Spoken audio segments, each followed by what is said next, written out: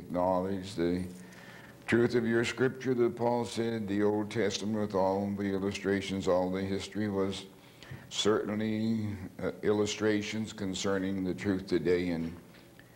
And he spoke of that rock that followed them was Christ, and we know which is Messiah. We know that God was their deliverer, God was their Messiah. And he was the pillar of fire to keep them warm by night, and he was the cloud by day to keep them cool.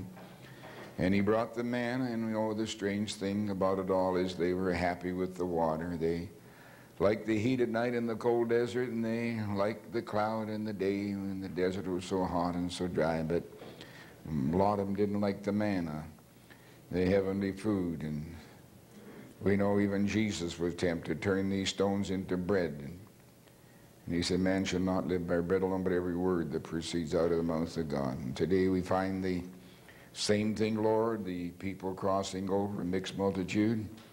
And we pray, Lord, that not one of us here tonight shall find the bread, the manna sent down from heaven, the word of God, the truth given us in this last day, you yourself being here doing it, shall be unpalatable, but shall be sweet and spiritual food in due season, which is marvelous and wonderful to us. And this is all we dearly want, even as David wanted it. May our souls also cry for that word tonight, and help us to receive it in the simplicity and the power and the vindication which it was given. In Jesus' name we pray, amen. You may be seated. Now we're on to number 2 of End Time Seed Sign. And last Sunday we saw Brother Branham take Amos 3:7 as a text, wherein it is said that surely the Lord will do nothing, but he revealeth his secrets unto his servants the prophets. Now, since Brother Branham has said concerning himself that he will plant or sow the seed of the entire Bible, from the serpent in the garden to the prophet in the former rain, he will continue to teach all that the Lord reveals to him concerning what we need to know in this hour of the restored word. And this teaching will not only be what God has hidden under the 7 seals, but what is actually hidden of the revealed word, which was already revealed in the 1st century, but it has been hidden and lost because of the creeds and the dogmas that have crept in. Something like the time that Israel went back and began going through the temple. And to their great surprise and consternation, they found the Word of God all written out there, and it was so grossly neglected that they did not even know that Word, and they had to have the Word retaught.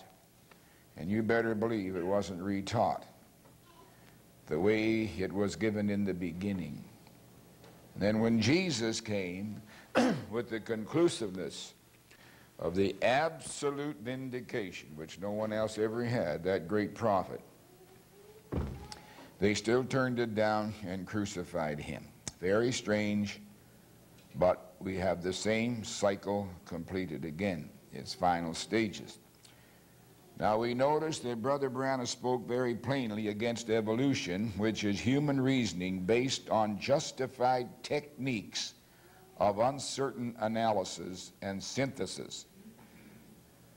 By himself going directly to nature coupled with Scripture, which is exactly what all men should do, and leave the secrets of God concerning creation and its maintenance, and whatever God wants to do with it, to a prophet, and go on in the revealed faith. Now that is what we should be doing. That should be in our schools. It is not there. On page 13, Brother Branham has just set forth the resurrection of which Job spoke, and tied it into the example of a deciduous tree that sheds its leaves when the sap begins to go to the roots and lays dormant all winter, but in spring, along with the seeds that have fallen on the ground, come back to life again. Then, like Job, who was a prophet, Brother Branham the prophet, even Elijah the prophet, begins to tell us of God in nature and truth, as he exemplifies it in his own life and ministry. And he tells us this in this sermon preached in Tifton, Georgia. And he now is about to embark upon the story of his dealing with an infidel who came to God through a proper understanding of nature, which the man did not have, showing that we can, that is the elect, the seed, will understand by nature that there is a God, and you can see his continuity, you can see the purpose and plan of God and his continuity, but of course it does not give you the real true revelation. That itself is when God reveals his own thinking concerning himself, and that thinking is through a word process of vindication by a prophet. Now, speaking of the resurrection, exemplified in nature by the deciduous tree and other trees also, even the pine trees, the sap goes down to the roots. On page 13, Brother Branham at paragraph 52 says, and Christians are hanging on the tree of life, like little leaves, you know, hanging on. And when the life leaves this old sinful body, little leaves drop off, it goes back to the God that gives it to come forth again with a new body because it's serving a purpose. Now you'll notice in there that the purpose of God is served through bodies. Many people would like to have different ideas. They can't even coordinate their thinking with God's thinking on the ground that you're people. Some want us to come back as angels. And then some don't even want a resurrection. They want everything but the Word of God. And yet you will find that the way they spoke their doctrines concerning God is something like when the firemen undo the hydrant and it just blasts out, compared to the true Christian who's got a little water sprinkler. See, I'd sooner have my faith 100% in a little sprinkle of truth than a ride of unbelief. And you know, the greatest lie in the world is 99% true. Brother Branham did say the latter rain people claim the closest. And when you're the closest, you're the furthest. Because that's the way it is. Now, in paragraph 53, Brother Branham is going to illustrate about this marvelous conversion of this old infidel. Here some time ago, I was down in the state of Kentucky, or I suppose from here directly, or directionally, I'd have to point north up in the state of Kentucky. I was hunting, I and Mr. Woods, one of the trustees here with us tonight. Now, some years back, I'd had a meeting over in a little city called Acton at the Methodist campground. In there one night we were speaking, and the Lord was doing great things, and we were having a healing service praying for the sick. And now you who are all at the other meetings, you know what takes place in those meetings. And of course he's talking about discernment. Now he throws an interpolation in here, so it doesn't matter, we're going to read it. Now I cannot heal, nor can any other man. God's already done it. You just have to believe it.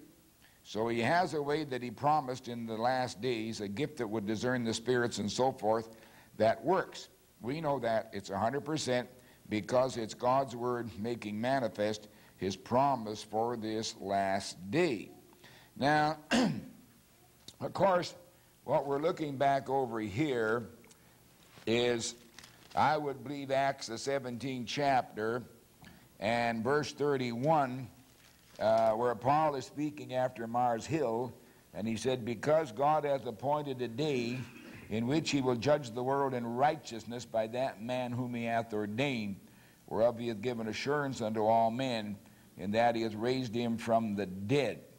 And also, over in Romans, the second chapter, Paul speaking again, in verse 16, he says, in that day when God shall judge the secrets of men by Jesus Christ according to my gospel.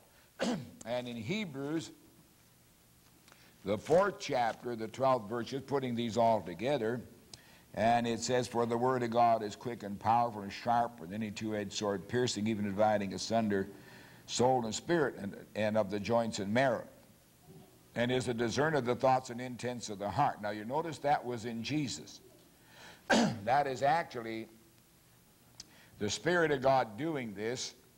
And remember, everything that Jesus did, he declared by vision, by revelation, and by the power of God performing what was said.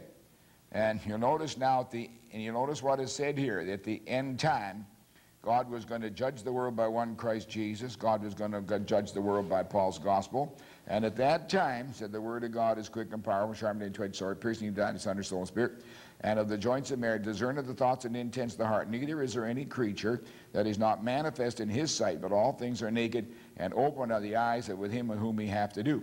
Now you notice what I'm bringing together here is the thought that this is what we are seeing at the end time, because discernment means to judge between. And you're seeing how that judging was done on one hand to prove the other hand, which means if you have a pair of scales here and one balances the other, and A and B are standing perfectly equated, so there's no movement to the left or right, A is equal to B. So you see here, judging the world by one Christ Jesus, judging the world by the gospel, proving the discernment so the hearts of men are open, like with Jesus and with Paul and with William Branham, showing exactly where you are at in this particular hour. Now, the Lord himself shall descend from heaven with a shout. Now, that is the judge. That is the judge putting the church in order. See? So don't forget that now. And remember, there cannot be a judge without a prophet. Ooh, no, no, no, no, no, no, no. There never can be a judge without a prophet, because the prophet alone brings the word of the living God by vindication that this is right, whatever that right is, whatever the word is. And you saw that with Moses. When Moses gave the law from God, a man must not labor on Saturday, that's the Sabbath. Call it whichever day, who cares? It's the last day anyway. And that 7th day, the 6th day, you go out and work. But the 7th day was consecrated to God. So they caught a man out there gathering sticks. Now, right, even though the word had distinctly, positively said that person would have to die. Now, these people were tender-hearted. And I don't blame them being tender-hearted. But what they did, they said, now, this man's out there, and I don't know that he really meant any harm. I don't know if he really understood. They maybe went back and forth. And they said, now, what should we do with this man? So they said, let's put him in quarantine. Put him in jail. And they said, now, let's find out from God what the answer is. And you know, when Moses went back to God, the answer was the same. Put him to death. Now, the Bible said, whosoever sheddeth man's blood, by man's hand shall his blood be shed. And you got the world full of killers. And nobody's going to kill anybody. Nobody's going to exact the death penalty. Oh, cruel and unusual punishment. What about the victim? But I want you to show you something here.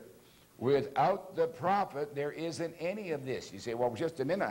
I'm thinking of Jesus the Great One. Hold it. He was the prophet, and he cannot change. Amen. You say, just a minute now. I don't know that. He is the high priest. I'm going to tell you something. No high priest can get off of his chair. No high priest can sit down. No high priest can do anything unless there's a prophet there to tell him what to do. You talk about Jesus all you want. Let me tell you something. He's my mediator. Oh, yes, he's the high priest. He's my intercessor. Hold it, buddy, hold it. There's not one mediation can he do or accomplish, and not one intercession outside of a prophet. Hey! Go back there, Moses.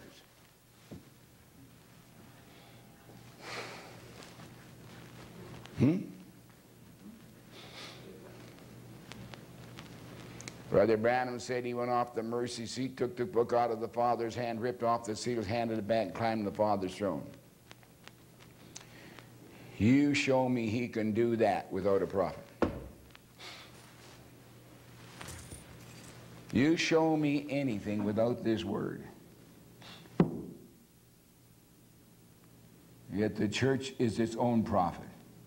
The church, I heard some nice men talking the other day in the office when I was getting this vitamin C, heavy concentration intravenous to see if it take away the pain in my back. Hasn't done anything too much yet, if anything at all.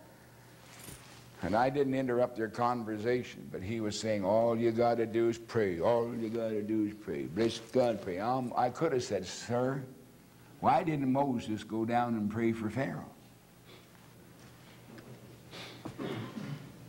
The man didn't have a clue. If you gave him the truth, he'd stand there appalled and stunned. What is with this guy? Who is this idiot? And yet I'm preaching a vindicated message. So, all right. Strange. All Christians are hanging to the tree of life. We're just waiting now for the resurrection. Now, he was down there in Acton, and he was talking about the fact that he was discerning, and the discernment was 100% correct. Now, William Branham, as a prophet, did not have the right to discern unless God led him. He did not have the right to prophesy or predicate unless God told him. Every single thing was by God, who is the intelligence of the prophet, and therefore our intelligence. Now, he was there, and he has this gift where spirits are discerned, men's hearts are open. So he said, all right, I was down there in Acton having this meeting where the sick were being prayed for, and it was a great healing service. Now, I want you to know, he said, I can't heal, nor can any other man heal. First of all, God's already done it. So why would I be doing any healing if God's already done it? I could just notify you. All you got to do is believe it. See, now he said, I'd never been in that country before. And there was a woman sitting back in the audience, and the Holy Spirit got among the people and began to call this one, that one, telling them their troubles or so on and so forth. It was our Lord Jesus Christ, his word made manifest in the body of the church. Now, you know, absolutely, Brother Branham said it was the same pillar of fire that was down here revealing the word that brought it to Paul. But remember this, without vindication, you cannot say it was that pillar of fire. There's no way that Paul could come back and say, Jehovah, Savior, spoke to me, and this is the gospel of the Lord Jesus Christ. This is the truth of God, whether you believe it or not, though it's in Scripture. Hard to understand, veiled within it. He's speaking of his Son. No, they weren't able to take that. Now, Brother Branham is teaching the very same thing. The Lord descending with a shout, the judge at the head of the church, discerning to prove it. And what he's doing, he's making himself manifest in the flesh of the body, which is the church.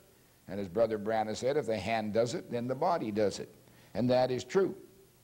Now it says, then when he began to speak, he's talking now about Jesus back 2,000 years ago. Jesus stood on the grounds knowing the thoughts of their hearts, and he spoke to them and told the people different things, as you believers or the readers of the Bible well know. Now he's promised the same thing to repeat in the last days, promised it by Scripture. It would be so. Now that, brother, sister, is a stinger. I don't believe there's a theologian under God's earth can go to the Scripture and actually find that, what Daddy Bosworth knew, by the Holy Spirit telling him. He said, there is the ministry. He said, I prayed for 40 years, Brother Vail, back in 1953, in December. I prayed for 40 years for the ministry of Christ to return to this earth, and there it is in that man. Number one, what gave him the authority? Well, Brother Vail, it was a wonderful thing that that man had that great idea. Well, listen, I've got great ideas too, and God doesn't do anything about mine. You've had great ideas too. What's God ever done about them? Nothing. What's he going to do about them? Nothing. Brother Bosworth's great idea isn't worth a tiddlywink. In fact, if he dares to impinge upon the gospel of God, the revealed word, with his idea, he is a reprobate or he's some kind of an idiot that God will correct and bring to time, or he's got nothing in the first place. The revelation was there because it's in the Bible. And it takes a prophet to show you exactly what it is, which is in Matthew 4 and in Matthew 12. And make no mistake about it. And as we read Matthew 12 so many times, you know there's no way you can get around it. No way at all. It's a Jesus Christ in the form of the Holy Spirit. You say, well, just a minute. Don't just a minute me. The point is you got to go back to where Jesus, the body, was simply flesh. And it was only what the Father told him that he could tell, and what the Father did in him is what could be done. Then it's that one that was in him is here now. But you've got to identify with humanity, because that's what God's identified with, not a bunch of angels. They're merely creations that live by his divine grace. We live by the fact we are a part of God. Original seed's got to come back to what it was. Now, promise to the last day. Now I want you to notice, now when that was taking place way back in the back, a lady was weeping somewhere in the big campground. Many, many hundreds and hundreds of people were seated, and there was a lady crying. Notice, the Holy Spirit went to the lady and said, you're crying about your sister. Her name is such and such. She lives at a certain place. You have a handkerchief in your pocketbook that you put there before leaving home. It's this and this kind of a handkerchief. You take that handkerchief and go lay it on your sister. She's dying with cancer. Thus saith the Lord, she shall live. The woman took from the building and went and laid her handkerchief on the lady that night. Next morning she was well. All right. I was now back in that same part of Kentucky hunting squirrels. And the season was very hot. As many of my fellow squirrel hunters know, the crackling of the leaves scares the squirrels. And it was so dry that we had to go to some place where there were some hollows that we could get into, like little ditches, to walk through the woods where the leaves weren't so dry as to crackle underfoot and scare the squirrels. Now, my friend's name was Mr. Woods. He's sitting over here to my right. And he said, I know a man that's got a ground with many acres. But he said, he's hard to deal with. He said he's an infidel. He doesn't believe in God. He makes fun of it. But he knows me and he knows my father. And if I go and ask him, maybe we can hunt on his place. I said, let's go. We drove way back in the country, way back on the side road, and two old men were sitting under the shade of an apple tree, and he said, there he is, the one on the right. Well, I said, well, being a minister, I guess I just better sit here in the car. So he goes out and he said, how do you do? And the man said, come on up and sit down. He said, my name is Woods. I wonder if you'd care if we hunted a while on your place. Well, he said, what Woods are you? He said, I'm Jim Woods' son. Well, he said, Jim Woods is a friend of mine, and any one of his children can hunt anywhere they want to. He said, thank you. He said, I wonder now, which one are you? He said, I'm Banks. He talked to him a few moments, and Mr. Woods said, I wonder if it would be all right for me to take my pastor with us. He said, you don't mean you got so low down till you got to carry a preacher with you wherever you go? He said, my pastor's out there. I thought then I'd better get out of the car, so I got out of the car and walked over, and I said, how do you do? He said, how'd you do? So you're a preacher? I said, yes, sir. And he said, well, I'm supposed to be an infidel. I said, well, not much to brag about, is it? He said, no, I guess it isn't. He said, what I got against you people, you preachers, you're talking about something you don't know about. That's where Brother Brand said, the guy said you're barking up the wrong tree. You know, you're supposed to be a possum up there, and there's no possum up there, so the dog's barking, you know, about something that's not even there. So this is not quite the same as he said at another time, but it's the same gist. I said, is that so? He said, yes, sir, I hear them always blowing off about this, about God and everything. There is no such thing. I said, uh-huh. Well, of course, you know how it is, sir. I said, every one of his own thought. I was thinking in my heart, now, Lord, you give me something to help that man, because no doubt he's sincere. And he said, I only heard of one preacher in all my life, and I'd like to hear him. I said, who is that, sir?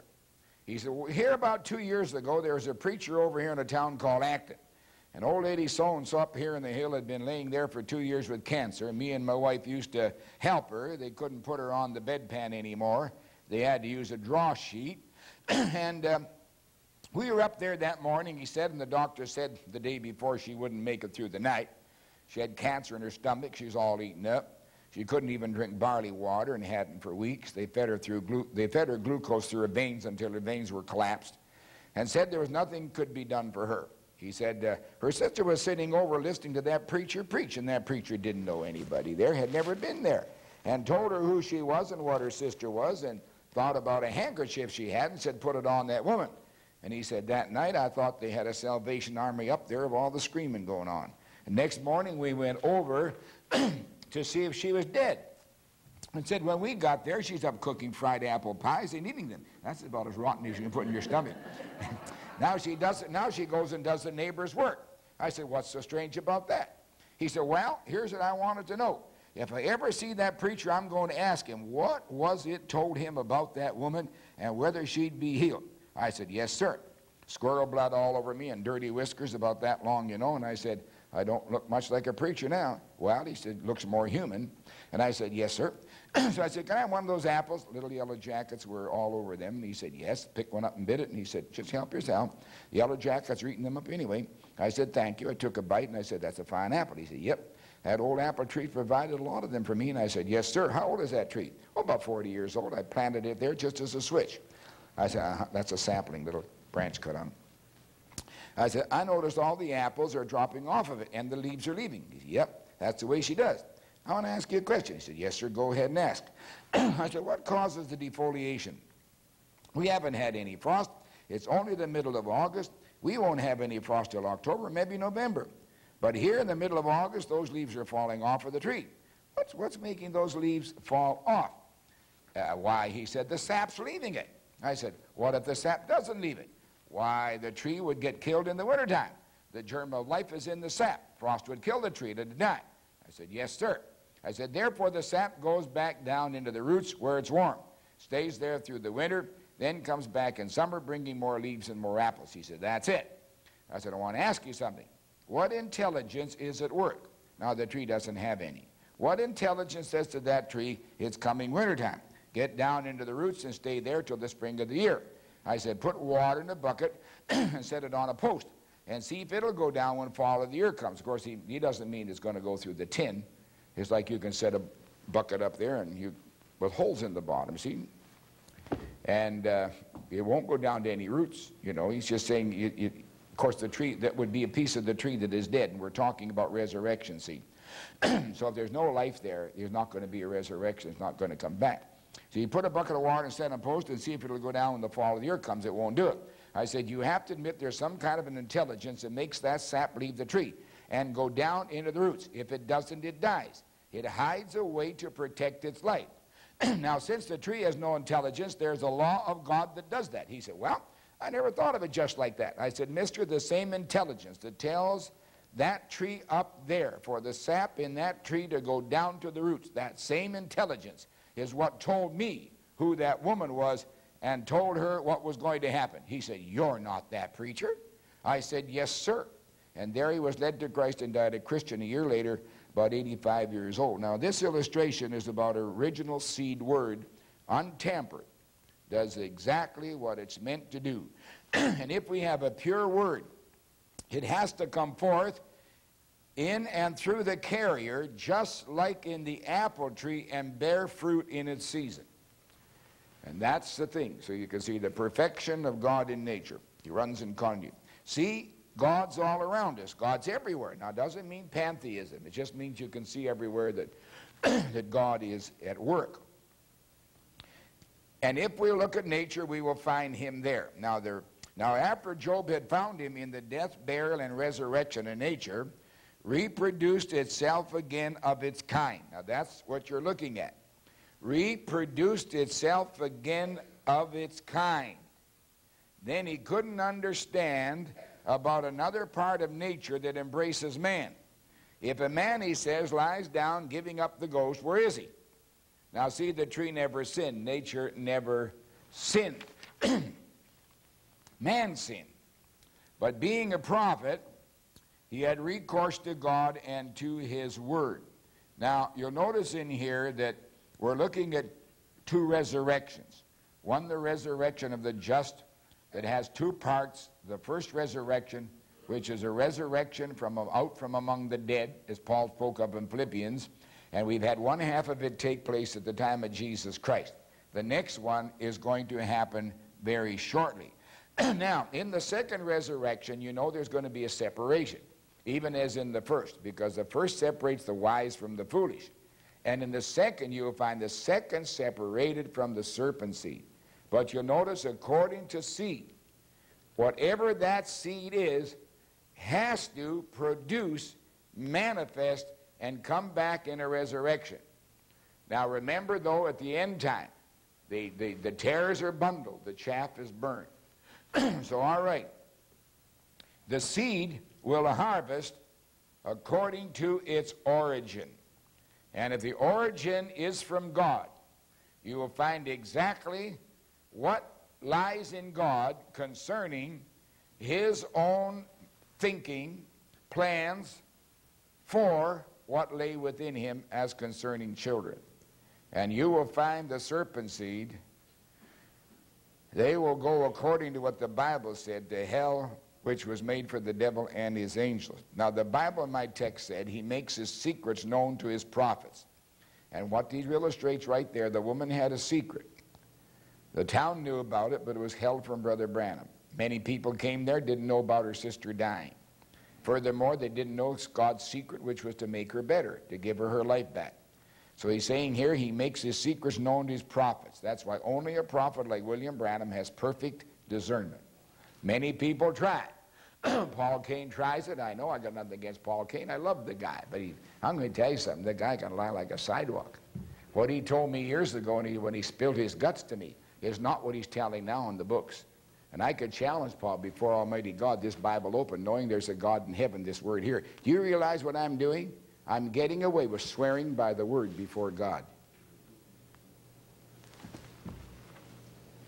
Think it over. Think it over. He wouldn't dare do it unless he's an infidel. What he told me is not going around now. He made a lot of mistakes in discerning. He was no second Branham. There's no such thing as a second Branham. There's a second Adam. That was Jesus.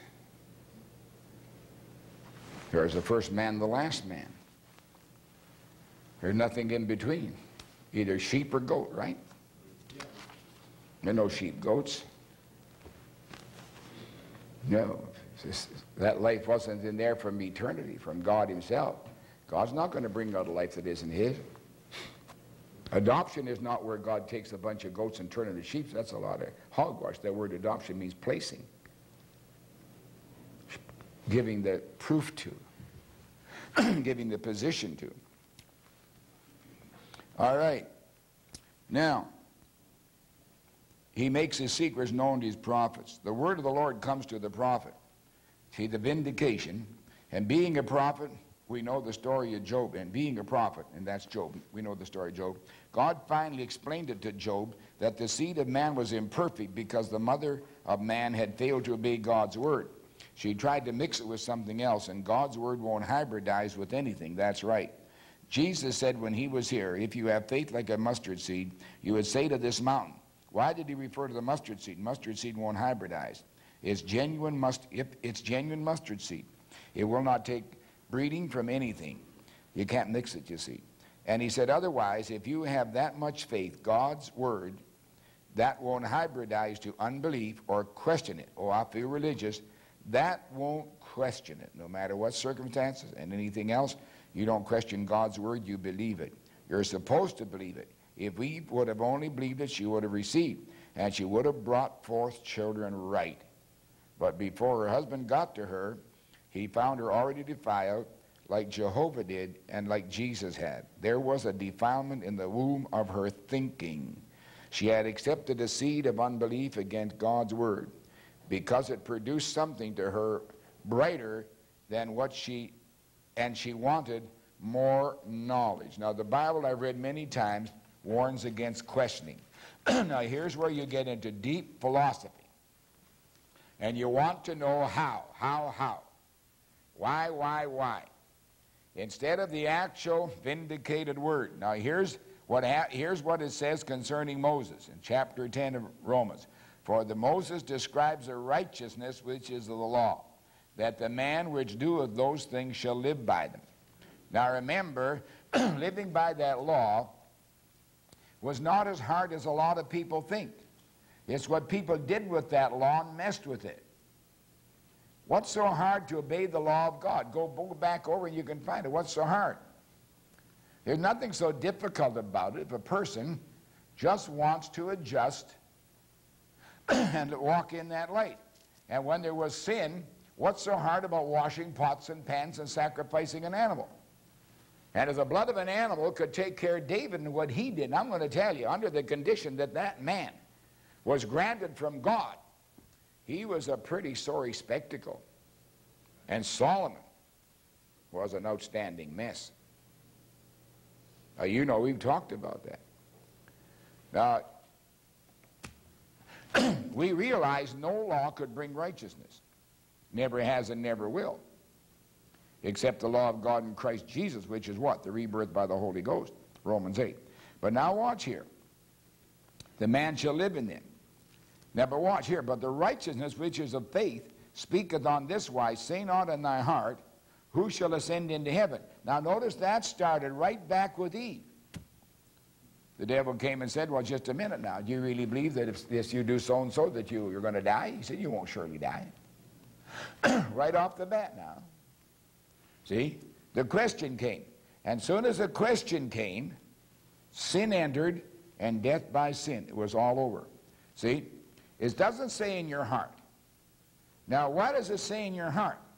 Because you can blab anything with your mouth. And you can be an A1 hypocrite. And I believe a lot of people try to preach this message and they're A1 hypocrites. They only use it as a new patch on an old garment. They only know that there is nothing out there from the old way, and this can be a wonderful money racket or a popularity contest. See? Oh, yeah. They preach it for conscience sake. Some don't need more conscience, makes God hips. So where does that lead them? See, all right, who shall ascend to heaven? That's to bring Christ down above. Who shall descend to the deep? That's to bring Christ from the dead. Well, what saith it? The word is nigh thee, even thy mouth, in thy heart. That is the word of faith which we preach. Now, if you have faith, it's got to be right here in the heart, and the mouth will tell it. Now, of our experience here in the last few months with the renegade situation here, how much faith did those people really have? It was a cover-up for the longest time. Let's just talk about one guy sitting here, and he talked about, went behind my back to talk about tithing. He said, Lee Dale's preaching it wrong. Because I dared to tell you from Malachi, there's something wrong somewhere with tithing. But I never said to anybody, this is what Brother Branham teaches. I said, this is my understanding and the plan that I follow. Now let's go back to Brother Branham. Now let's talk about it. We said, I give 20% right off the top. No expenses, nothing taken up. I try to follow that literally, and I've been blessed because I've done it, and I don't have fear. That's been taken away by the grace of God. I believe that'll stay that way. All right, Brother Branham said this about giving. Let's get this down flat. Brother Branham had a certain salary per week, and he said he tithed off that salary. And at the end of the week, whatever money he had left over, he gave it all away. He emptied out so God could fill again. What if that man had $100 that week? And people brought in food and did nice things. And that week he'd given $10 out of the 100, and at the end of the week he had $50 left. He gave $60 out of the 100. Where does it leave you sitting here and the man that lied sitting over there? So let me tell you something. Don't try to trump my ace, because I'll bring you right back to the prophet and make us all look like a bunch of jackasses and fools. Now where do you stand with your giving, Grace Gospel Church? I'm not here to pluck you. I'm just telling you, don't you talk out of turn until you've been there. You're pretty quiet. You better be. And those that hear my voice, they better be pretty quiet too. Because you better hear everything and don't fool around. See, I'm not asking you for money. I'm just telling you.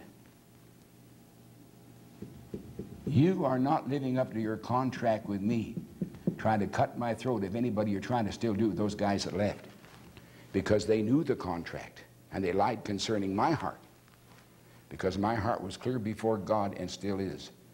But the second time, first and second, it's over. So, Brother Vale, you better be full of love. You better be full of smarts, brother, sister. I'm not judging anybody. This word does it. You've learned some things tonight sitting there. Oh, yeah. I don't know if you caught some of them or not. Well, let's keep moving. I'm not mad at anybody. Let's get this flat. But hey, look. It tells you right here. Now, what is it? Thou shalt confess with thy mouth the Lord Jesus. And remember, you cannot confess him outside of a revelation of that word. And shall believe in thine heart that God hath raised him from the dead, thou shalt be saved. See, no, you can't do without that. For with the heart man believeth unto righteousness, and with the mouth confession made of salvation. But listen to me, where does that heart get its information? Oh, I'm going to be like Edgar Casey, the clairvoyant. And he couldn't do certain problems. He was stuck, and his father jumped him. The teacher jumped him. He got nowhere. So one night what he did, he put the book on his chest and he went to sleep. And next night he knew what was in the book and how to use it. How about you people? Let me lay the Bible on your chest tonight. Come on. And be Edgar Casey? If you are, it shows you're not a God, you're the devil. Mine. Mine. Then down here, and then out of the abundance, the mouth speaketh. Yeah. How much abundance of God be off of that word, and try to take people with you. Well, you're sitting here because you're not that kind. Let's go to Deuteronomy chapter 30.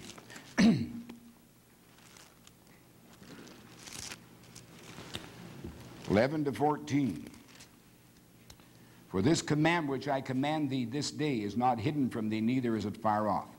It is not in heaven, it was up there to begin with, that thou should say, who shall go up for us to heaven and bring it unto us, that we may hear it and do it? You know, that's a good question. If there's a God in heaven, he's got some kind of a word, let's get to him. He already got to him. He had Moses. Oh, well, hey, I don't think I like that. You don't? What are you going to do about it? You can't even get the IRS off your back.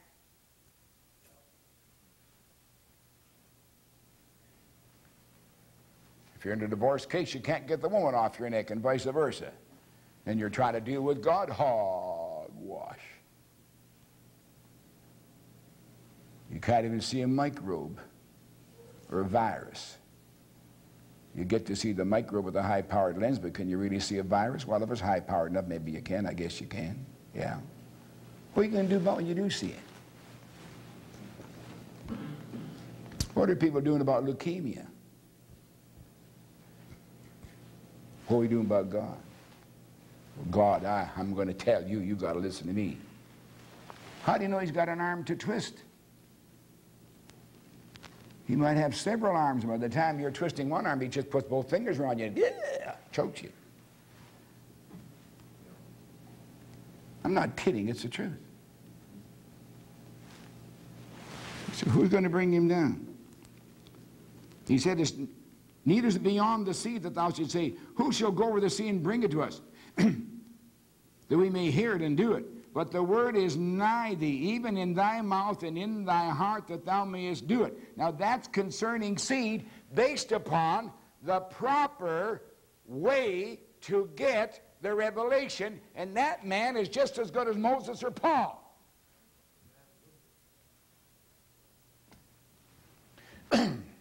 All you need is a mechanical word. Get down your spirit into your heart. It'll come out of your mouth, and there you are. And you'll be confessing the right thing. You'll be confessing Christ, who is that word. Never disassociate it, because Brother Branham didn't. I know people want to divide this and divide that. Forget it. All right, no matter what circumstances, anything else, don't you question God's word. You believe it. You're supposed to believe it.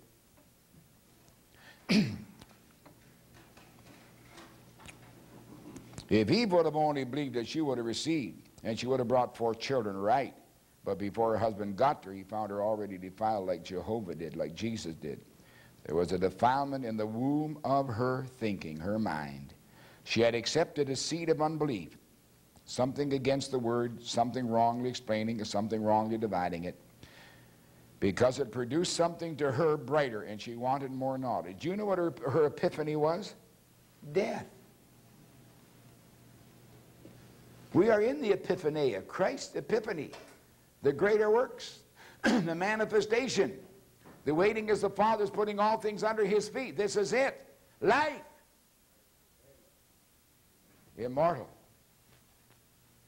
Eternal life in immortal bodies. Not around the corner, brother, sister. We've turned the corner. You say, Brother Vayle, you could die. So what? We've turned the corner. And I've turned the corner with it. I can stand here as one assured. I'm going to go to him where the prophet is and come back with him. I've not been handed a sentence of death. I've been handed a sentence of life. We preach life. See? Eve's epiphania brought death. Epiphany today brings the restored, revealed word and the resurrection and every consideration and every condition contingent with it. That's what's the matter today. I'm standing in a school. I was preaching in a schoolhouse. We'd be a bunch of ignorant people if it weren't for education. And education is a part of our civilization. But civilization, education, can come only by Christianity. Christianity is the grassroots of civilization. Absolutely. Civilization came by Christ, certainly. Why? Because it turns the beast, natures, the one lump, toward God, to live in that consecrated life, the life of the Word. See? But see what there is today, because the churches have left the Word. They have left the study of the Word, misdividing it, getting their PhDs and DDs and creeds and false analysis. So the world today has left God, but they're pregnant. And they will bring forth the Antichrist. Now, to disbelieve God's word or mix it with something to have more light can't be done. I see that's what Eve did. You don't get more light. I don't get more light if I fix the word. All I try to do is look at the word, see what Brother Branham said.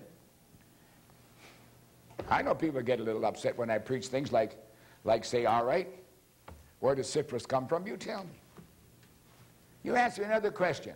How come the prostitute has the syphilis that men get to give to others?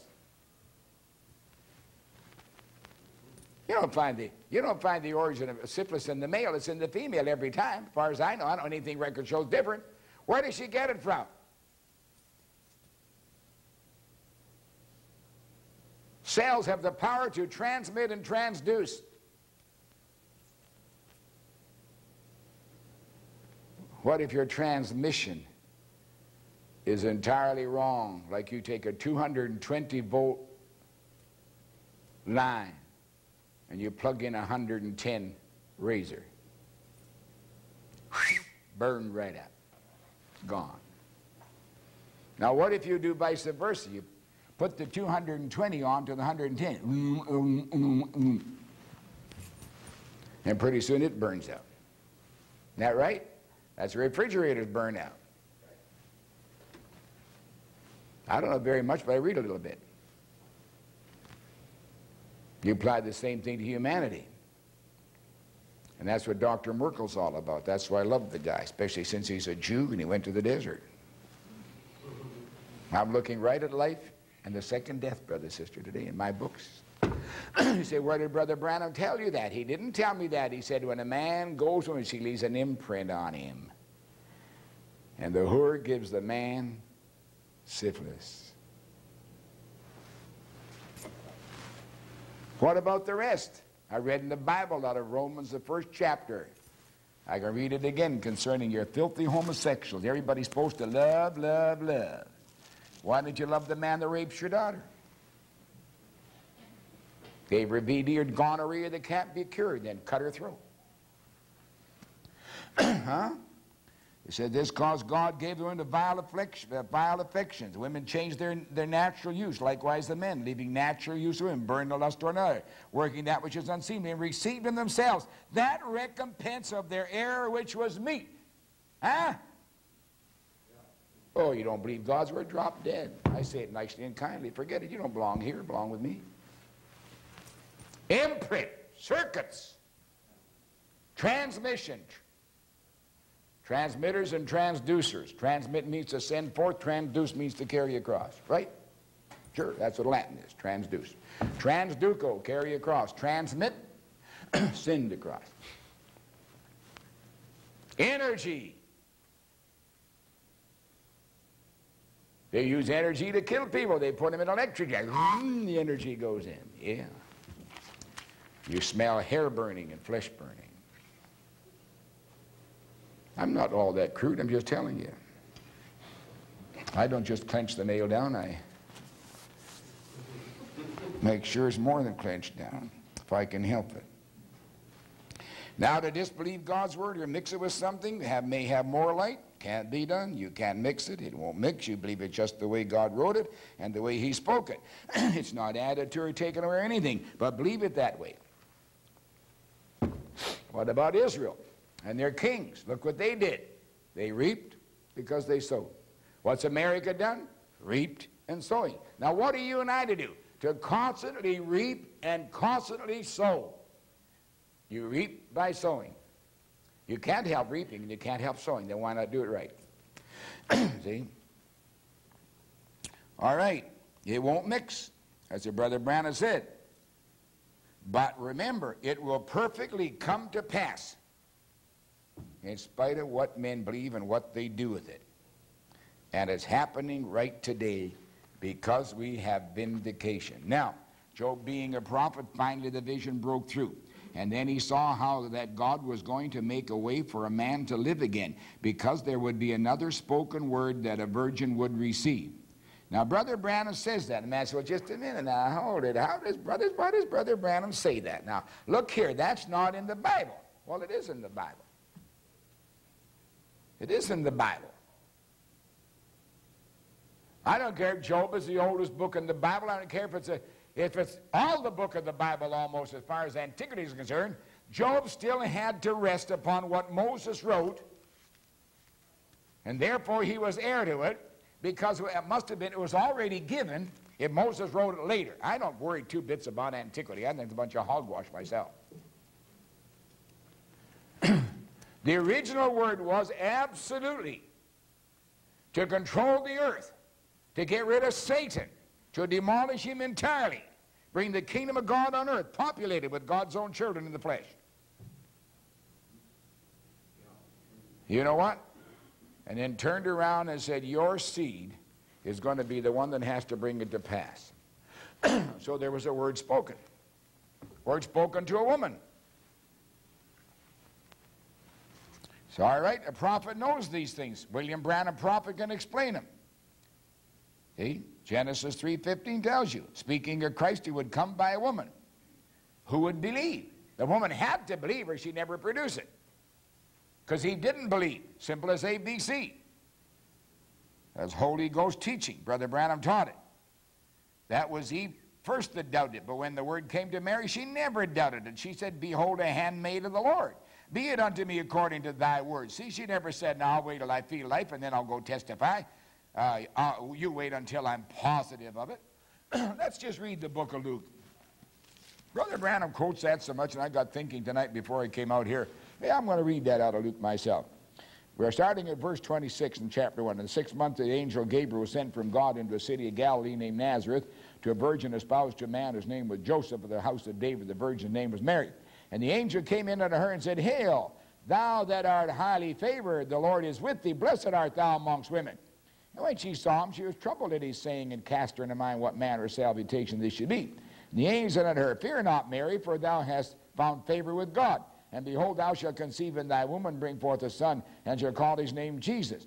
And he shall be great and shall be called the Son of the Highest. And the Lord God shall give unto him the throne of his father David. And he shall reign over the house of Jacob forever. And of his kingdom there shall be no end. Then said Mary unto the angel, how shall this be, seeing I know not a man? That's the first question she asked. He said, now, she's not married to this man yet, that is physically. The angel answered and said unto her, the Holy Ghost shall come upon thee. The power of the highest will overshadow thee. Therefore also the holy thing to be born of thee shall be called the Son of God. And behold, thy cousin Elizabeth, she hath also conceived a son in her old age. This is the 6th month with her that is called barren. For with God being present here, that's the presence of God, nothing shall be impossible. And Mary said, behold, the handmaid of the Lord. Whatever you want. Be it unto me according to thy word. And the angel departed. Now, Brother Branham talking in here, she never made certain statements and queried. But let's put it this way. if this woman had not been totally ordained, she never would have said what she said. Let's face it, come on. She wasn't just some woman the angels, hey, I'm going to try Mary. And if Mary doesn't work, I'm going to try who? Some other name. I'm going to try this one. He knew just where to go, because that was the one that was ordained. And in her heart, she took it against anybody else's saying and against all mythology. And believe me, it was very, very sticky. Very sticky. For her to just put everything aside and say, I'm the one, I'll take that.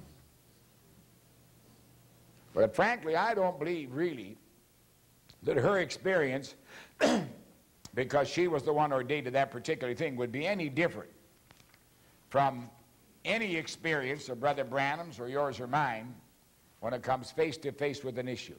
Either you're seed or you're not seed. And you're ordained to it or you're not. Brother Branham categorically said that Eve was made not inferior, but she was in a position out of the original creation because it wasn't becoming for God to have a son who would fall. And so therefore it's necessary that Eve be as she was. It was also necessary that Mary be as she was, because you don't fool, God doesn't fool with his own plan. Let's face it, God does not fool with his own plan. It's not hit and miss. Let's see if I can work this one. Let's see if I can do that one. No, no, no, no, no. Spoken words, original seed, it must bear a harvest. Now, that's the way Christians so-called are today. You know, wait till I'm positive. Wait till I begin to feel better. Wait till I see something happen. Then I'll do it. No, sir. That's not the question you believe at first. But what did Elijah tell the woman he went to with nothing but a handful of meal? He said, make me a cake first, then go start. The miracle will happen after you take God's word first. You begin to believe God's word.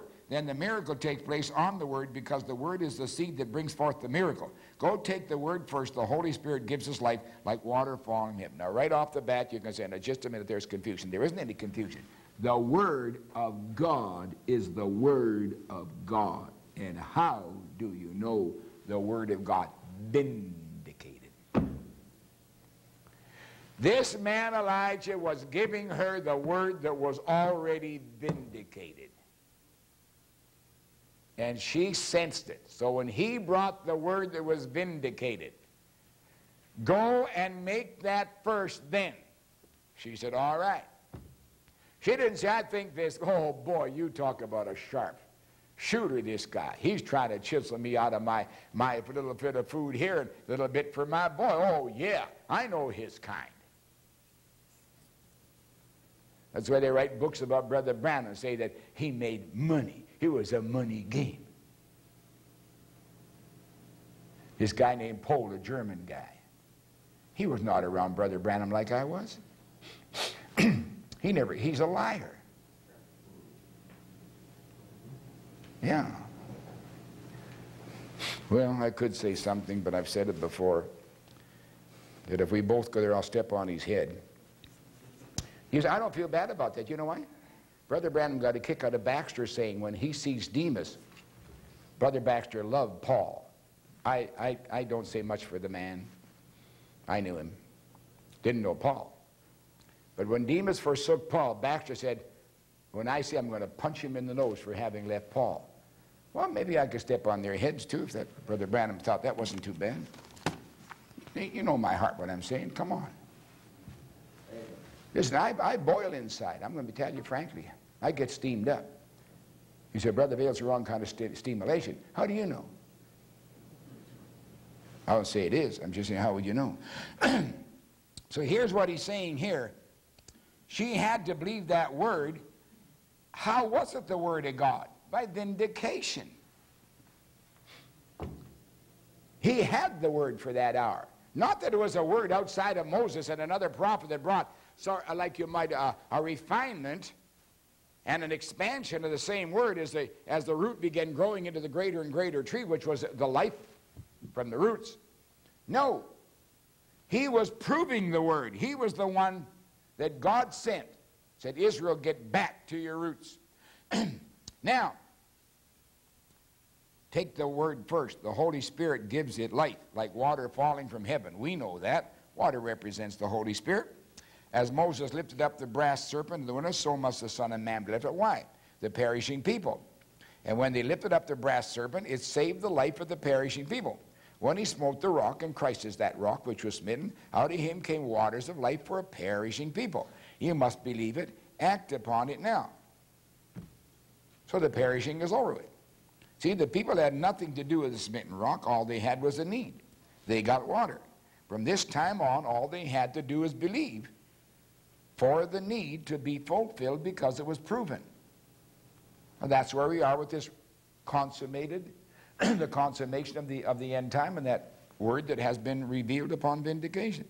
Remember now, when Job saw this coming just one, the one that could stand in the breach between the sinner and God and bridge the way, that perfect seed. Those seeds, he said, corrupt. I see them go in the ground. His sons come to mourn over him. He perceives it not. He lies there. He never rises. He'll just lie there, rot away, and that's all of it. He never does rise up again because he's an imperfect seed. But when he found out there was one coming who could bring back perfection to the word of God again. Now there you are. Perfect word brings the utmost and the perfect perfection, brings it on. Because it was a deviation. See? Now, if we're a derivation of the word, we better be sure that we are of the proper word. Because if we're a derivative, derivative means it's a part of the original, and the original produced it. In other words, seed from the original seed. God is the original seed. Let's face it. Go on and go back to beginnings. He's got a lot of little seeds, which are his children. You and I are part of it tonight. Now, see, we were imperfect. That's true. Why? Because we'd had this conglomeration, this mixture. We got to the place now we're using our minds, reasoning, instead of just blind faith. See? Apart from the senses. So now this one, this coming one that was spoken of to Eve, was going to be the Redeemer. And going to bring us back to the perfection of the Word of God again. That would make a way, would bridge the way. Then the prophet got in the Spirit and cried out, I know that my Redeemer liveth. He said, I know that somebody is there. And the last days he'll stand upon the earth. And though after skin worms destroyed this body, yet in my flesh I shall see God.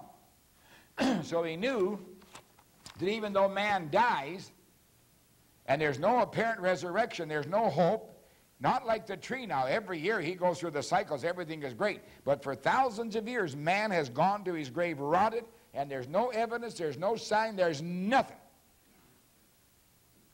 But he said, I know that my Redeemer liveth. In the latter days will stand upon the earth. And he said, that's when you're going to see the thing corrected. And remember, Jesus was the only one who lived that word by consummate faith. He had a perfect faith. You couldn't change him. You couldn't turn him for one moment. Now, Job being a prophet, the secrets of God are known to the prophet. He spoke the word, and when he spoke the word that God showed him, it became material. For it was a spoken word, and in its season it happened just exactly that way. So we know that Job rose in the first resurrection. Christ was born. The Redeemer one could stand between the living and the dead and bridge the way, and brought the resurrection. Exactly. Why? It was the word of God. Certainly. See, there again you see nothing but the word fulfilled. This should jar people's minds to realize if we could only get back to the truly revealed word, not by Greek science and not language and this and that, but by the way that God does it, which is by a prophet who is vindicated, then you're somewhere. But you can't tell the church that. Oh, well, we already got it. Oh, yeah, we got better this, we know this, and look at the numbers we're getting in. Millions now living will never die. Hey, we just win the world to God. That takes care of everything. And they're going to be thinking that when the Antichrist takes over. Then when the props are pulled, the foolish virgins, they're going to tear their hair. They're going to be destroyed because the church is purged, and the rest of the devil's crowd will stand back. Hey, this is great. Yeah, I don't want to be around here. I don't want to be around here. Now, Christ was born, that Redeemer. He was the Word of God. Now, he spoke the Word, and the Word was a seed, and it matured in its season. That's Jobius. He's talking about prophecy. And every seed of God correctly placed, but not correctly placed, it won't mature. Did it die with Cain and the Cainites? Absolutely. See, Job rose with Jesus. Now, what if God would send his message by an angel to Mary and said, Hail Mary, blessed art thou amongst women. You're going to have a baby knowing no man. She said, now wait a minute here. Let me take you down to the laboratory and you tell me. Let the doctor prove to me just how I'm going to do this. And I'll believe you. Never would have happened. What did she come to? The womb of her heart, the womb that her spirit was in. Your womb of your spirit is your mind. Your mind is a channel. You've got 5 senses that control the body. You've got 5 senses that control the soul, conscience, and so forth. Now the body, there's see, taste, feel, smell, hear. But there's only one channel to the inside of that soul. Show that you are a seed. Your soul, you are body, soul, and spirit. Then the one channel or avenue, one way to that, your own free moral agency. That is, you can receive or reject, do whatever you want to. A choice. Now, let's understand that. Brother Branham is correct from the word go. There is a choice. I don't care if the choice lies with the Son of God, tremendous, or lies with the devil, the serpent seed. There's a choice involved. But the point is this. What seed you are will determine your choice. And the placing of God's plan in those seeds, whether it's wise or foolish virgin, also determines. But remember, the determination, even then, is based upon the plan that God has for you, and you will gravitate toward it. You cannot help it. You cannot help it. There's no way, or there'd be no plan of God ever consummated. It wouldn't work. Your scripture is too final in that respect. Therefore, Eve was on the same basis. She could take God's word and say, God said not to do it, so get away from here. That would have been all right. But instead of that, she tried to hybridize with Satan's lie and brought death to her. And when it came to Mary, it was different. Behold the handmaid of the Lord. How's it going to be? That doesn't matter how it's going to be. You spoke it. It's the word of God. I receive it. Behold the handmaid of the Lord. Be it unto me even as thy word. There it was settled. And she was all right then. Now, let's get down to nitty-gritty. Brother Branham is preaching about himself. The word angel is angelos, which is messenger. So Brother Branham comes here as the messenger of God to the bride. Now, what's the bride going to do? Is she going to believe the vindication? Does she say, hey, that's scripture? Or is she going to turn it down? There is no way the bride can turn it down, because the body of God, Christ, has only so many members, not one less, not one more, and everyone is word. Everyone has the same life and gravitates to the head, because he is the head. So therefore, he is telling you here, you have a choice. And I'm standing here, said William Branham, and I will know the choice that you're making. When I speak to women with short hair and their slacks and their shorts and all these things, they titter, titter, titter, and think it's a great joke and speak in tongues and flusy themselves across the platform, lead the song service, become preachers' wives, like Baker, Jim Baker, and his wonderful wife. Oh, boy, one look at her on the screen, and I said, merciful heavens, who is this thing anyway? I never saw anything in my life. Now, look, ugly is ugly. And you don't fight God on being ugly, because Jesus had no looks according to what the Scripture says. But you saw how she acted. Short hair, pancake. Pancake? That's a mild expression. Somebody took a trowel, boom, boom, boom. Did you know that she looked pretty good when they took all the junk off her face? I could understand that. Whew, man. Boy, when you get furrows made with glue gob and think you're beautiful, your ears hanging down like with cowbells, forget it. You know, hey, look.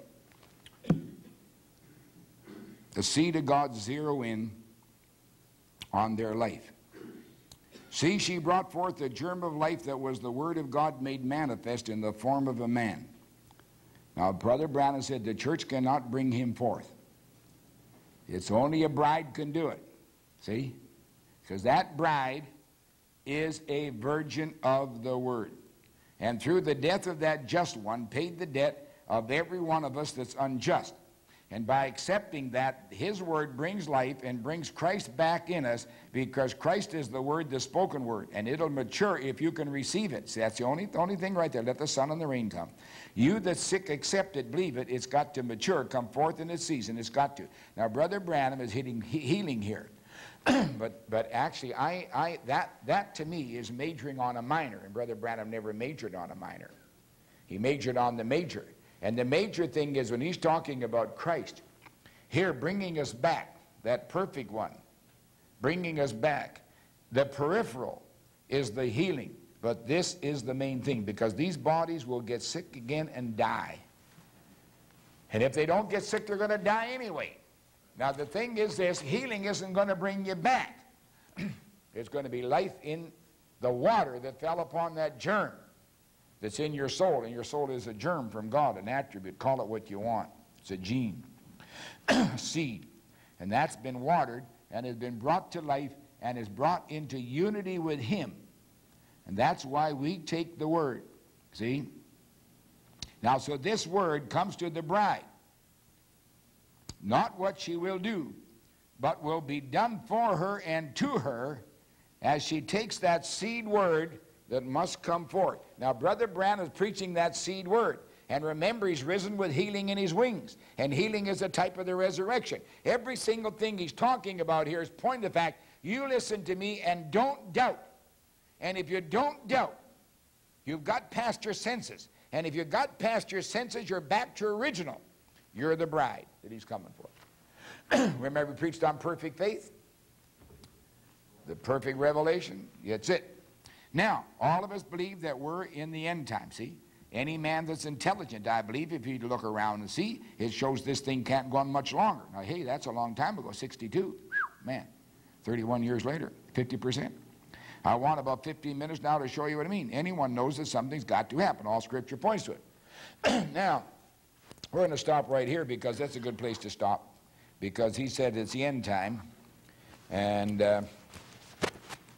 so that's where we're at. And we're coming along pretty good. We should finish not too long a time. All right.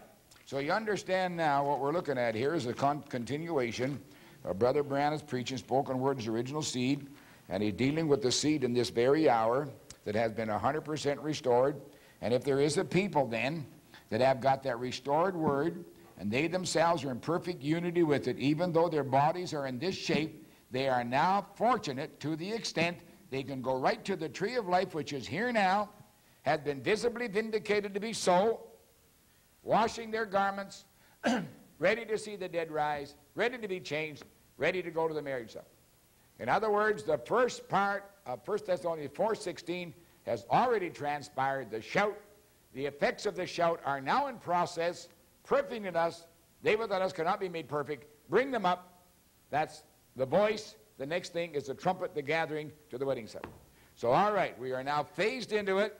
The bride is in continuity to the marriage supper, time into eternity, further sanctification, all the grace of God being revealed, all of these things before us, all because God sent a vindicated prophet, and we, bride, receive it. We don't do one thing with it or about it. We believe. Then will come whatever doing is requisite. And what did Brother Branham say your doing was? Just live good Christian lives. How good are some Christians? Lie behind your back, cut your throat, everything else. If that's good Christian living, you can have it. I'd sooner mix with the harlots, the drunkards, and the mafia than to be with a bunch of mealy-mouthed people who speak in tongues and claim they're Christians and pull every trick in the book. Don't give me that stuff. I'm not interested. We're not here for self-improvement. Let the world of psychology pull that off. Psychology's fine to a certain degree. But Christology is what really counts, the Spirit of the living God.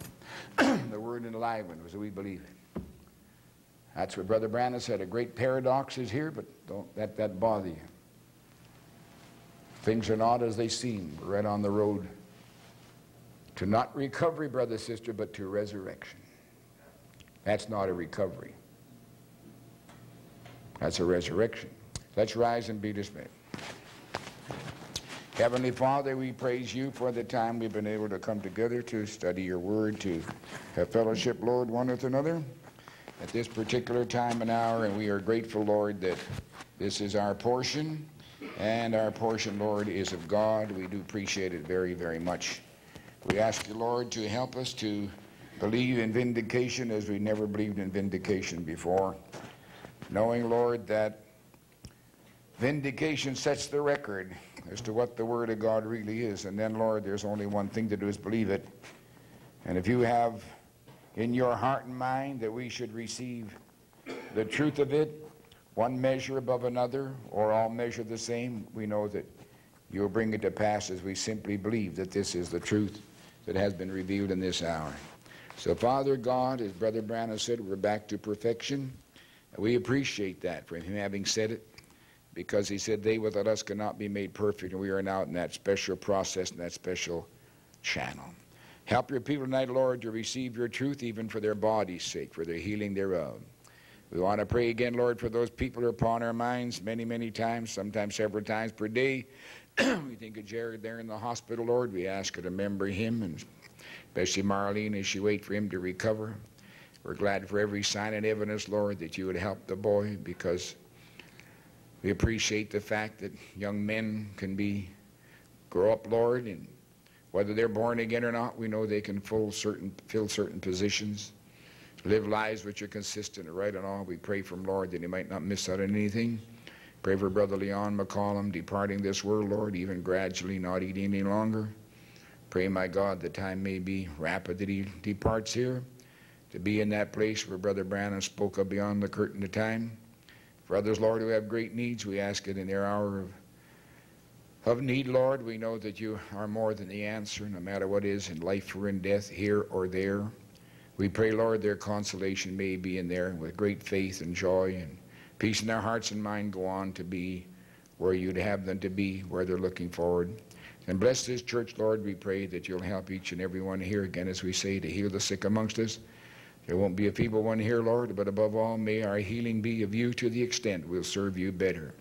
And that our minds, Lord, may be clear with the Word of God, not for argument's sake, but, Lord, for the sake of the truth, and then the propagation of them in the proper way that you want it to the proper people when you want it, Lord. So we wouldn't cast pearls before swine. We know, Lord, that there is such a thing as a scattering amongst a great crowd. But, Lord, I don't believe you sent anybody there to just give a message of condemnation this hour. The word is there to catch the believer, the word net to catch the believer, to bring him away. And so, Father God, we believe that as this word came forth vindicated, it's still in its mighty work and its great wonders.